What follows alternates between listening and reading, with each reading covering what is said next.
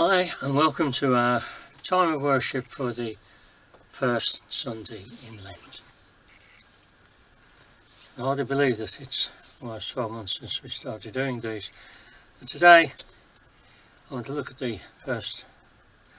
Lent, the season of Lent, what it means, what it meant, what it means to us today.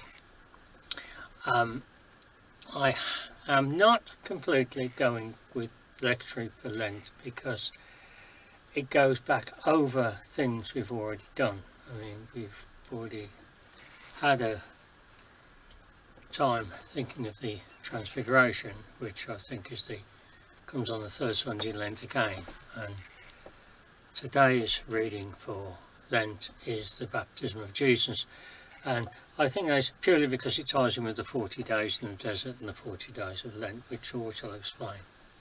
Hopefully explain later. So what I've done today for our reading, I've used the reading that precedes next week's reading in the lectionary from the Gospel according to St. Mark. So I hope if anybody thinks, whoa, what's he doing here? To me it makes a little bit more sense. Selection of hymns today from, most of them are in, well, one of them is in,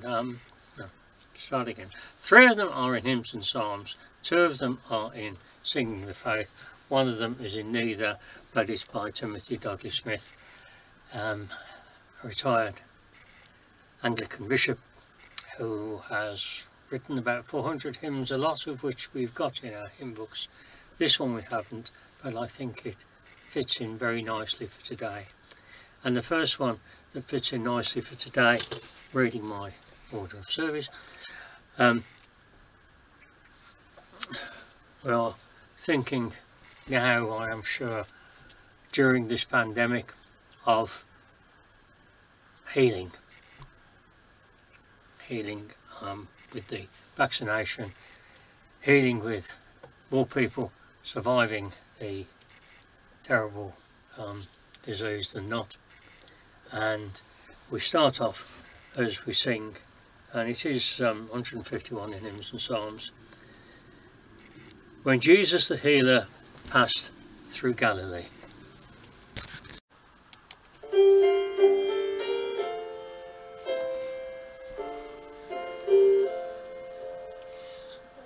Jesus the healer passed through Galilee, heal us today.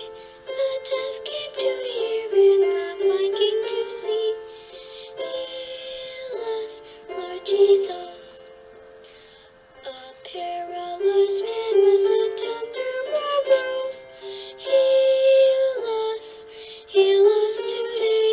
His sins were forgiven, his walking are proof. Heal us, Lord Jesus. The death of his daughter caused Jairus to weep. Heal us today. The Lord took her hand and he raised her from sleep. Heal us, Lord Jesus. When blind Bartimaeus cried out to the Lord, heal us today. His faith made him whole and his sight was restored. Heal us, Lord Jesus. The lepers were healed and the demons cast out. Heal us today. The bent woman straightened to laugh and to shout. Heal us, Lord Jesus. There's still so much sickness and suffering today. Heal us today. We gather together for healing and pray. Heal us, Lord Jesus. The more observant ones of you will notice change in the background. I was getting a bit of earache from Pauline. She said, why have you got that background? Well, I'm in my little studio where my hobby is painting, where I do my painting, and that's my door curtain. Helps keeps the draft out, sort of thing. So that's why that was there. But now she's donated this lovely silver brocade curtain so that it looks better, and hopefully it'll give me brownie points. There you go. Just a little personal touch. Let's come to a time of prayer. We bring our prayers of confession as usual, and our thanks and our praise. We've got a lot to be thankful for God this week. We've got a lot to praise Him for. So, let's pray.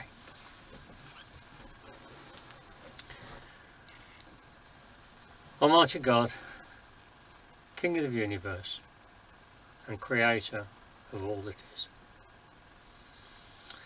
Well, the privilege we have to be able to address you as our Heavenly Father.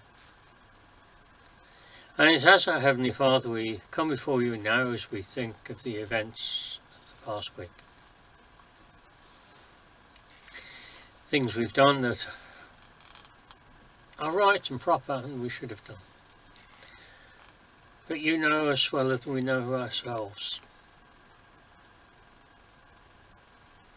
And you know there are times that we haven't been the way we should. We know there are times when we could have done a bit better. So for all those times, Father, where we've been in error with you or with our neighbour, we bring them before you now, owning them and with a contrite heart, asking your forgiveness.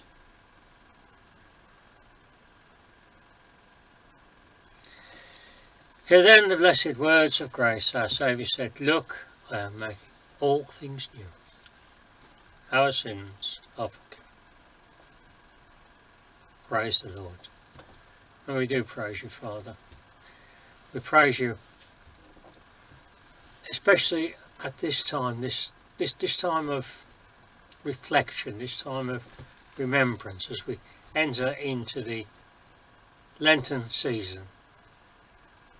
Enter into the time in our church calendar that leads us towards Easter and leads us to the only reason that we can speak to you directly today, towards the crucifixion, the resurrection and the ascension. So we praise you for your mighty works. We praise you for whilst we were still in the throes of sin, you came in human form as a babe in the manger. You came as your Son Jesus to save us. And we praise you and we thank you. We thank you, Lord, that the rollout of the vaccination in this country is going so well. We thank you more so than the rollout that the uptake of the vaccine is going far, far better than expected. And we believe that it is you driving people in this way. It's you putting the thoughts in their minds that this is the best way forward for us, as we know it is. We can't think of things like this in the world today without acknowledging that you are in the world today and that you are with us with every decision we make and with every step we take. And for that, Father, we bring you our unending hymns of praise, our eternal thanks. We want to do more. We want to make our lives a living prayer of praise and thanksgiving to your greater glory, that all might see. That some might inquire of us about our Lord, about our Saviour, about why all need to be saved. As our founder John Wesley said, all need to be saved. All can be saved. All can know themselves saved, and all can be saved to the uttermost. And that is the job that you give us. And we thank you that we can do these things in your name. And in the name of Jesus Christ, your Son, our Saviour, Redeemer and Friend, who taught that when we pray, we should say this: Our Father, who art in heaven, hallowed be thy name. Thy kingdom come, thy will be done on earth as it is in heaven. Give us this day our daily bread, and forgive us our trespasses, as we have forgiven those who trespassed against us. And lead us not into temptation, but deliver us from evil. For thine is the kingdom, the power, and the glory, for ever and ever. Amen. Amen.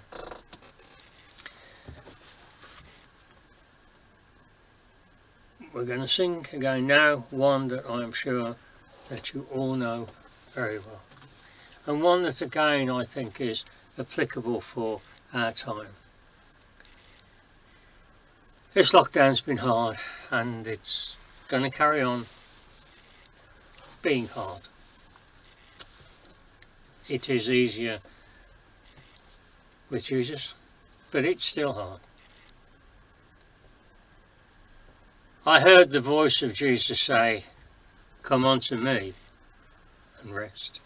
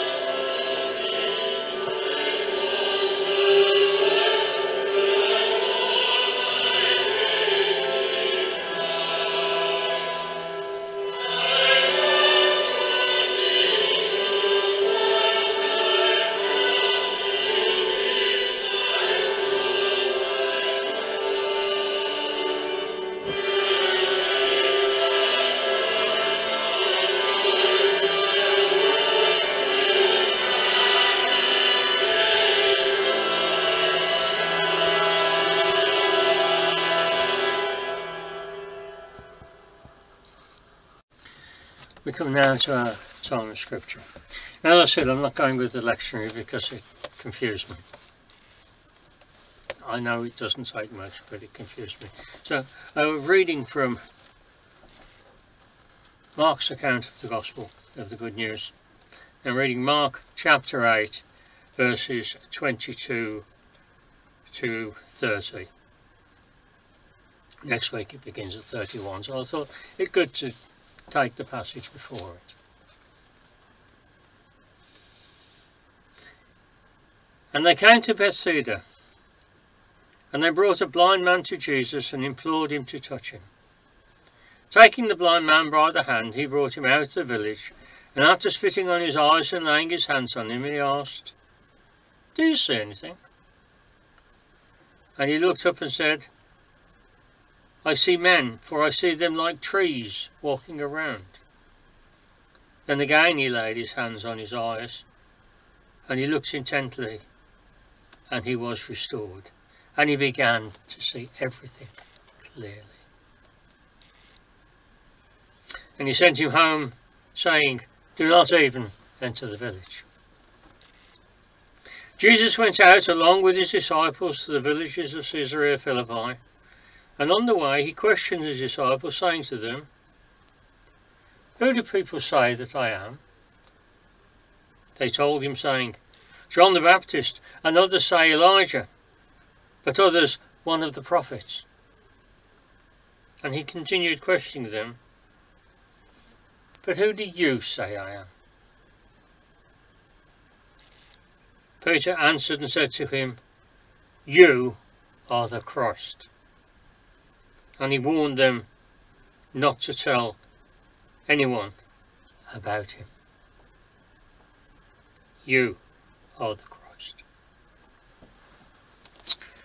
Wonderful words there.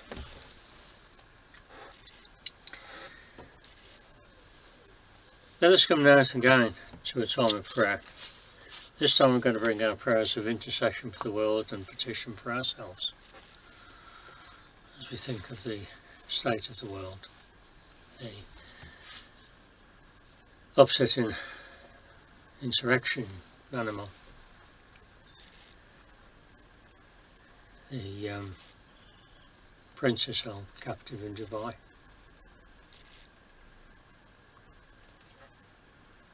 and of course the pandemic that rages on and continues to do so, and will continue until basically the whole world is vaccinated.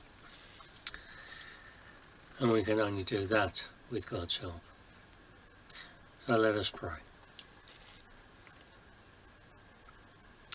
Almighty God, we do indeed pray for this world of yours.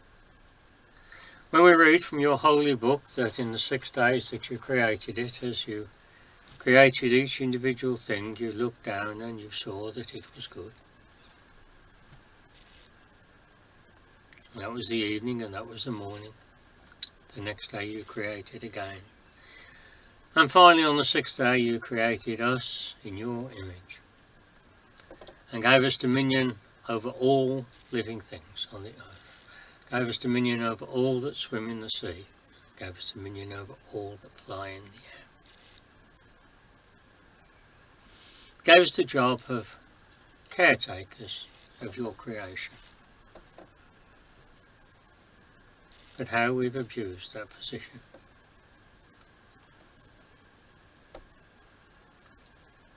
We are helping to destroy the earth. Species of creatures are becoming extinct.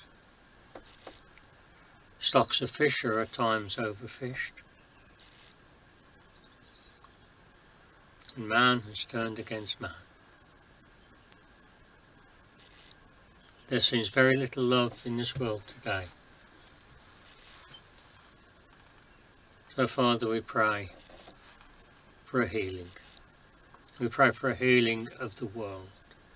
We pray for a time when all nations can come together in peace. We claim and we pray for the Messianic age that the Jewish people foresaw, when wars are no more, all are at peace, and all recognise you for who you are. We pray especially for the princess in Dubai. We pray that if the reports we have heard are right, that something can be done. We pray for the people of Myanmar as the army are still in control. And we pray for the world as it struggles to compensate for this virus with vaccination. We pray for the leaders of the world that they make just and merciful decisions so that even the poorer countries can receive the vaccine that we so badly need them to have.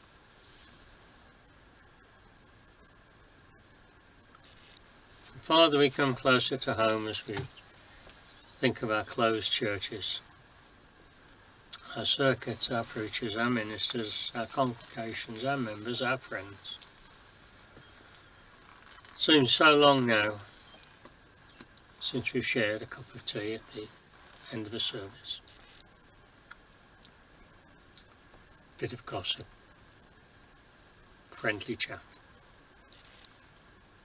a warm handshake. We pray for the return of those times, but we pray for the return of those times when it is safe to do so. So in the meantime, Father, I want to pray for all of our churches and circuits, that all are kept safe, and that all can find some way of worshipping. Though it feels strange to worship individually rather than corporately, where we can all join together in the hymns and the prayers, we still know that you do hear us. You do hear our hymns of praise, our hymns of thanks, and our requests and our prayers. So we offer you these in Jesus' name. Amen. We come now to excuse me. We come now to our next hymn. Here on the Threshold by Timothy Dudley Smith. Timothy Dudley Smith is 94 years old, born on Boxing Day in 1926. I have got a few notes that I wanted to use. He was ordained a deacon in 1950 and became a priest in 1951. He was the Archdeacon of Norwich from 73 to 81 and the Bishop of Thetford from 81 to 91, and he didn't retire until 2019 when he was 92. He's written about 400 hymns. No music, but he has set a lot of his hymns to known tunes, which I think is really good at times because we know the tune and then we only need to learn the words, don't we? So we're going to sing his hymn now, Here on the Threshold. I hope you enjoy it.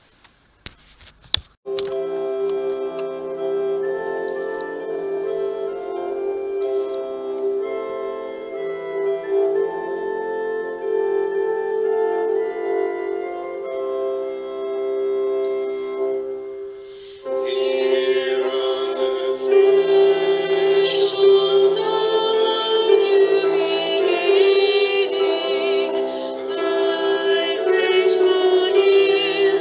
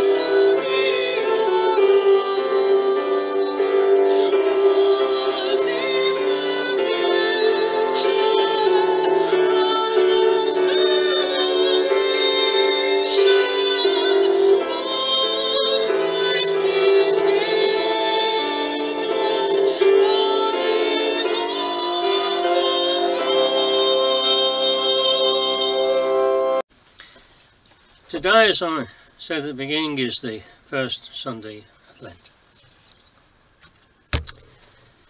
Epiphany finished on Tuesday, on Mardi Gras, which translated means Fat Tuesday, where traditionally you ate up all the good things in the larder, so that you started on Ash Wednesday in sackcloth and ashes, or as they still do in some Roman Catholic Church, they sign the cross in ash on your forehead. A time of reflection, a time of repentance, a time of thought, and a time of fasting. And a very complicated time. It has changed so much over the years. It is not a biblical authority, it's not a biblical tradition.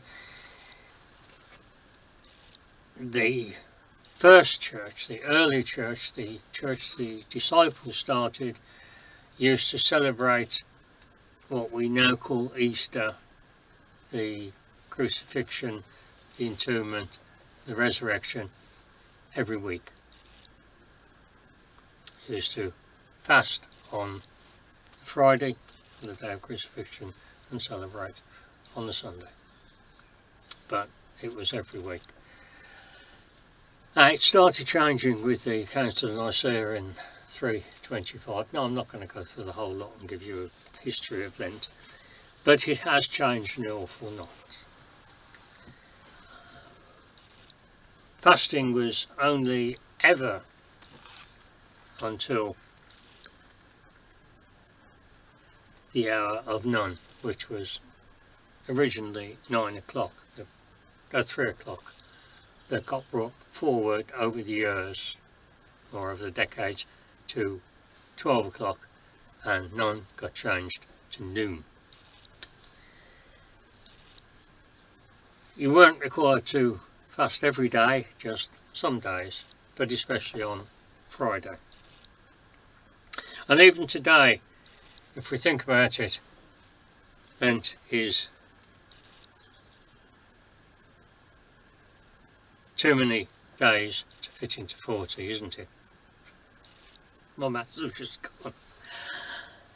Lent doesn't include Sundays, so if you've given up chocolate, or whatever your favourite thing is that you've given up for Lent, you can have it with a free conscience on Sundays,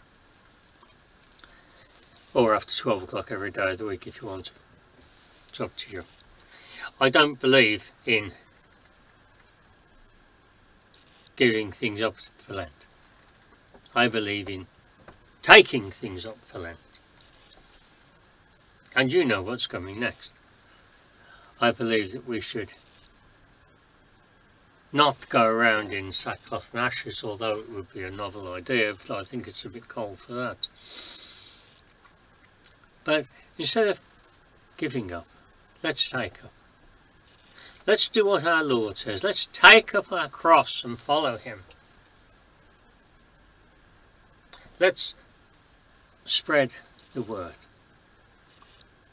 We're going through Lent. We're going to go through Lent until we come up to Palm Sunday and Holy Week. And we're going to end up with Easter.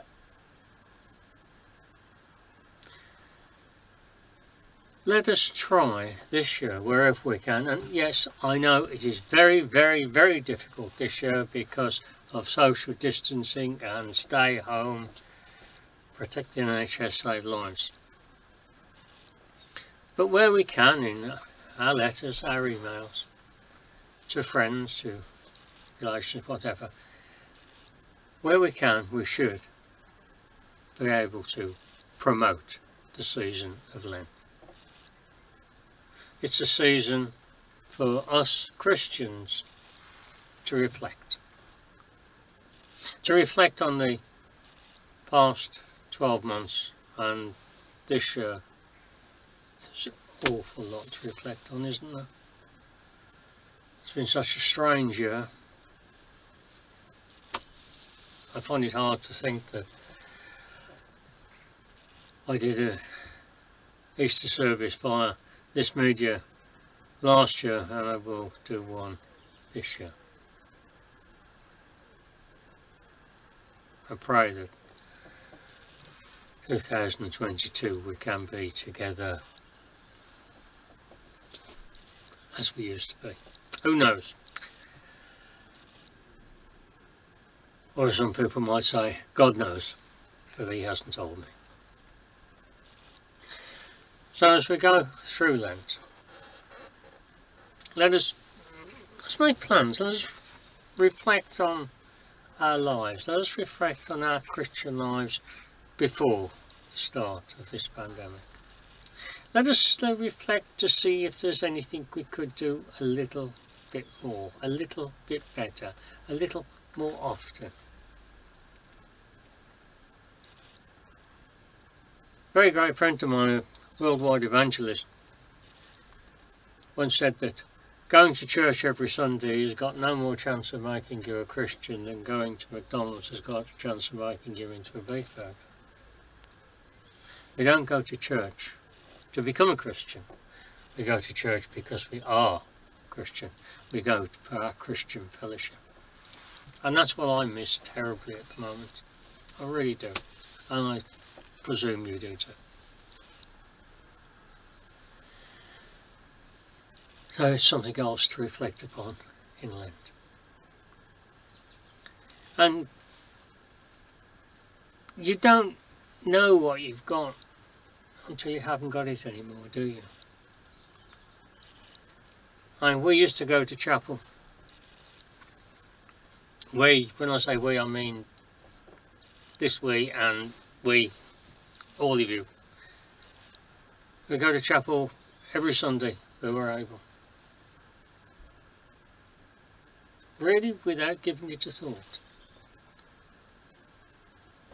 And when I say that, I don't mean we went without thinking that we went just because we're supposed to go. We went because we wanted to go, we wanted to see our Christian friends, we wanted to worship God in the company of other Christians. But we never thought there would come a time when we couldn't do it. We've often had in talks and thought and said in prayers about the countries where Christianity is still illegal, where you can get churches closed, where people can be imprisoned or even executed just for being a Christian. We never thought the time would come when somebody said, stop, you can't go to church this week or next week or the week after. It's a shock, isn't it? It's a shock when we suddenly realise that we, as far as church, or chapel as I prefer to call it, chapel being the building, church being the people in it, that's my definition. We never thought the time would come when we would be prevented from corporate worship. We've read books about Bibles being smuggled into Russia, into China and into other places in the world where people have had to worship secretly, where people couldn't be open about their Christianity, where they couldn't build a church. But we never thought that we would be partly in that situation, that we would be prevented from going. And on the times when we tried, after the first lockdown, when we tried going back, it just wasn't the same, was it? Sitting there 6 foot away from each other,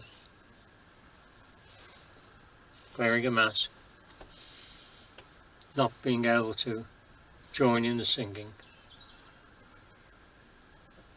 The best we could hope for was to mumble the Lord's Prayer through muffled masks. and the odd amen. And when the service was over, please leave the building, please leave the car park, go home straight away. Don't mix, don't mingle, don't chat. It's not what we used to, is it? It's something we had to give up against our will. But surely it should make us appreciate our chapel. Appreciate the building, appreciate the fellowship. Even, I don't mean this personally, even appreciate our ministers and our preachers. Because there are countries that are like this all the time. So we don't need to give anything for Lent because we've already given up so much this year. But we need to take up the Christian cross. Hold the banner high. As it hold high the Christian banner, it must not suffer loss. And this is what we can do, with or without our weekly meetings. And this is what we should do. Peter answered and said unto him, You are the Christ. You are the Messiah. You are the start of the Messianic age. Let us try and bring in that Messianic age. Let us bring in fellowship. Love thy neighbour. Love one another in all that we do. Let us be thankful and praise our Lord for what we've had. This freedom of worship. And let us pray for a time when we can return to it. But when we do return to it, just in a way like Easter, like we go through Lent, possibly giving up something. You rejoice at the end of Lent. You've given up chocolate for 40 days or maybe more if you haven't had it on Sundays. And you get a nice big Easter egg. Let us, when we get back into our chapels, appreciate and love one another even more. And let's appreciate and love all those around us who don't yet go to our chapels. Let's bring them in. Let us take this time of Lent, as we look through these weeks now until we get to Palm Sunday. Let us take this time as a time of reflection. A reflection of our walk, our personal walk with Christ. Where are we now to where we were last year? Has our faith grown? Has our Christianity grown? Has our closeness to God grown? Do we pray more? Do we talk to God more? Do we walk around the house singing hymns more? Because we can't do it on a Sunday. Let us take this time, not as it was once deemed a time of repentance, a time of regret, but let's take it as a time of reflection, a time of thanksgiving for what we've had, and the hope of looking forward to what is to come. Jesus is our hope. Because he lives, I can face tomorrow. No, that's not our final hymn today. I have used it before, I will use it again. But that is the way that we should be. And we all get down. We have days during this lockdown when is this all there is? How long's it going on? At our age, will we ever get back to anything different? Don't know, do we? We can't see the future. God's already there. He knows our future, and that for me is good enough. So let us think as we walk through Lent. If you feel that you want to give something, if you feel you want to fast on a Friday until noon or 3 o'clock or 6 o'clock or 9 o'clock in the evening, do so. It's entirely up to you. But let us take this time to reflect on our Christianity. Reflect on how it affects our lives. Reflect on what we do. And reflect on the fact that we know that Jesus goes through it with us every step of the way. So we're going to finish today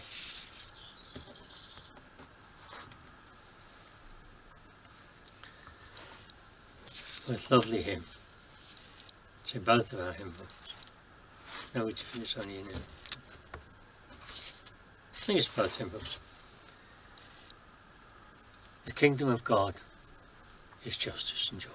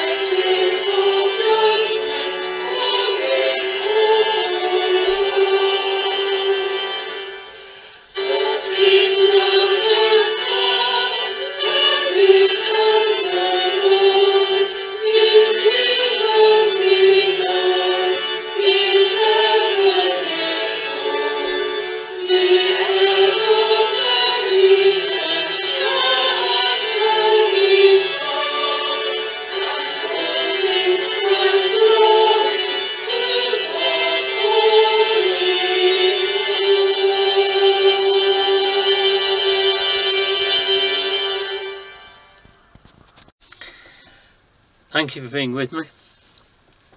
I'll be here again, God willing, next Sunday as we look at the second Sunday in Lent. And I'll try and find some more hymns that we know, and maybe hymns we can learn. You know, there's some wonderful hymns out there, some that I've never heard before. Here on the Threshold, I've never heard it before, but I think it's lovely. Stay safe. May God truly bless you all.